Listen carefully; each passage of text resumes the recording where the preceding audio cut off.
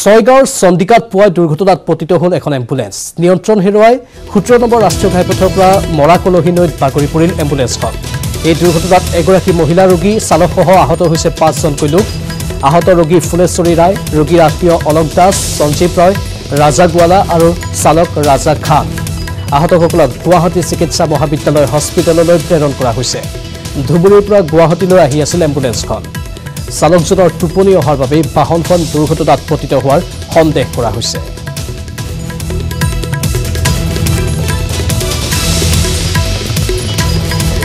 বুলিবৰা patient আছিল patient তেওঁ ইনজুৰ হৈছে নেকি এতিয়া ইনজুৰ হৈছে তাই মহিলা নেকি মহিলা এবাৰ গহপুৰৰ এজন যুৱকৰ প্ৰশংসনীয় পদক্ষেপ উচ্চ শিক্ষাৰে শিক্ষিত হৈ উদীপ্ত হাজৰিকাৰ কৰ্মত পৰিস্ফুট হৈছে স্বাৱলম্বিতাৰ সুন্দৰ নিদৰ্শন গহপুৰৰ চাৰিখেলীয়া গাঁৱৰ উদীপ্তই মৎস্য উৎপাদনৰ এক পৃথক ব্যৱস্থাৰ জৰিয়তে গহপুৰত এক নতুন দিগন্তৰ আৰম্ভণি কৰিছে অসমৰ গ্ৰাম্য অৰ্থনীতিত এক সংযোজন বিদেশৰ বায়োফ্লক ফিচিঙৰ আৰ্হিত মৎস্য উৎপাদন আৰম্ভ কৰিছে উদীপ্তই বছৰি প্ৰায় 1 টন মাছ উৎপাদন হোৱা এই পদ্ধতিত 4 মাহতেই মাছৰ ওজন হয় প্ৰায় 1 কেজি ইজৰাইল দক্ষিণ কোৰিয়া ইণ্ডোনেছিয়া আদি দেশৰ দৰে অসমৰ গ্ৰাম্য অঞ্চলতো এনেদৰে উৎপাদিত হ'ব মাছ বিহাৰত প্ৰশিক্ষণ লৈ অহা উদীপ্তই প্ৰায় 2 লাখ টকা ব্যয়েৰে ঘৰতে 4টা টেংকিত মাছ পালনৰ ব্যৱস্থা কৰিছে অনাগত দিনপুৰত এই পদ্ধতিত মৎস্য উৎপাদনে এক নতুন গতি লাভ কৰিব বুলি আশা কৰা হৈছে ফিশ ফাৰ্মিং টেকনলজিৰ ভিতৰত দুটাই আছে ৰিচাৰ্কুলেটিং একুৱাকালচাৰ সিস্টেম আৰু এটা biofloc system ৰিচাৰ্কুলেটিং aquaculture system already এটা সাকসেস প্ৰজেক্ট কিন্তু আমাৰ নিচিনা নিম্ন মধ্যবিত্তৰ মানুহবিলাকে হেতু কৰিব নোৱাৰো কাৰণ 25 পৰা 30 লাখ টকা এটা প্লান্টত লাগে সো তাৰ অল্টাৰনেট হৈছে বায়োফ্লক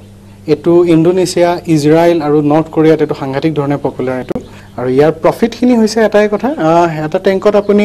1 বছৰত 1 টন মাছ প্ৰডাকশন কৰিব পাৰে প্ৰডাকশন ফেজটো আপুনি কেটা খেতি কৰিব পাৰে হেতু আপোনাৰ ওপৰত কথা আপুনি কিমান দিনত কিমানখিনি কৰিব বিচাৰে সেই ৰুটিনটো বনাই আপুনি ফাৰ্মিং কৰিব পাৰে আৰু পানীৰ প্যাৰামিটাৰ মেইনটেইন কৰিবৰ কাৰণে এতিয়া যুজি আছো প্ৰশিক্ষণটো লৈছিলো মই বিহাৰত পুৰুষোত্তম সিংৰ ওচৰত ললো তাৰ পিছত মই কলকাতাত ললো আৰু বাকি ট্ৰেইনিংৰ খিনি আপোনাৰ 20% নলেজ বাকি 80% আপুনি ফাৰ্মিংত পাব আহিছেগে আৰু কন্ট্ৰোলত পাৰিম বুলি ভাবিছো বাক্সাত শৰাইঘাট দলং পিছে কংক্ৰিটৰ নহয় বাহেৰে নিৰ্মাণ কৰা শৰাইঘাট দলঙৰ আৰ্হিৰ এখন দলং পৰিৱৰ্তনকামী চৰকাৰৰ দিনত দলং নিৰ্মাণ কৰিলে ৰাইজে বাক্সা জিলাৰ 8 নম্বৰ তামুলপুৰ বিধানসভা সমষ্টিৰ অন্তৰ্গত কুমাৰীকাটা কাউলি সংযোগী পথৰ মটঙা নদীৰ ওপৰত কেইগৰাকীমান উদ্যমী লোকে সাজিছে 400 মিটাৰ দীঘলীয়া এখন বাঁহৰ দলং এই পথছোৱাত দীৰ্ঘদিন ধৰি চৰকাৰ তথা প্ৰশাসন জনপ্ৰতিনিধিক দলং এখন নিৰ্মাণ কৰিবলৈ ৰাইজে আহ্বান জনাইছিল যদিও কোনো ফলাফল নাপালে বাৰিষাৰ সময়ছোৱাত ৰাইজে নিৰ্মাণ কৰা দুখনকৈ বাঁহৰ দলং বাৰিষাৰ হুতে উটুৱাই নিয়ে যাৰ বাবে অঞ্চলটোৰ ৰাইজ বছৰ বছৰ ধৰি যাতায়াতৰ বাবে জিয়াতু ভুগিবলগীয়া হৈছে অৱশেষত স্থানীয় লোকসকলে নিজৰ গাঁঠিৰ ধন ভাঙি 2.5 লাখ টকা খৰচ কৰি নিৰ্মাণ কৰে 400 মিটাৰ দীঘলীয়া বাঁহৰ দলং আৰু এই দলংখন নিৰ্মাণেৰে চৰকাৰ প্ৰশাসন জনপ্ৰতিনিধিক লাজ দিছে তেওঁলোকে দলংখন আৰু এটা সপ্তাহৰ পিছতে ৰাইজৰ বাবে মুকলি কৰা হ'ব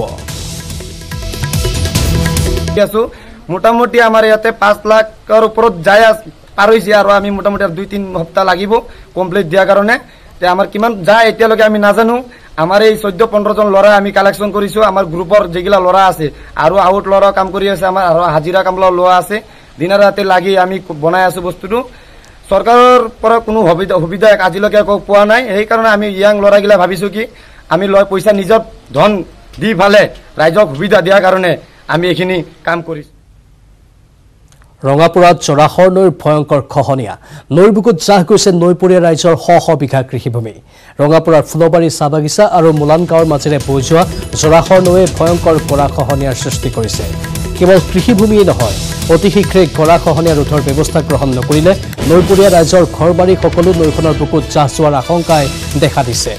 অঞ্চলটোত জৰাখৰ নৈৰ ভয়ংকৰ খহনীয়া দেখিও কোনো কাণসাৰ নাই ৰাজ্যৰ বিয়াগুম জলসম্পদ বিভাগৰ নিৰ্বিকাৰ ভূমিকাক লৈ ক্ষুণ্ণ হৈ পৰিছে নৈপৰীয়া ৰাইজ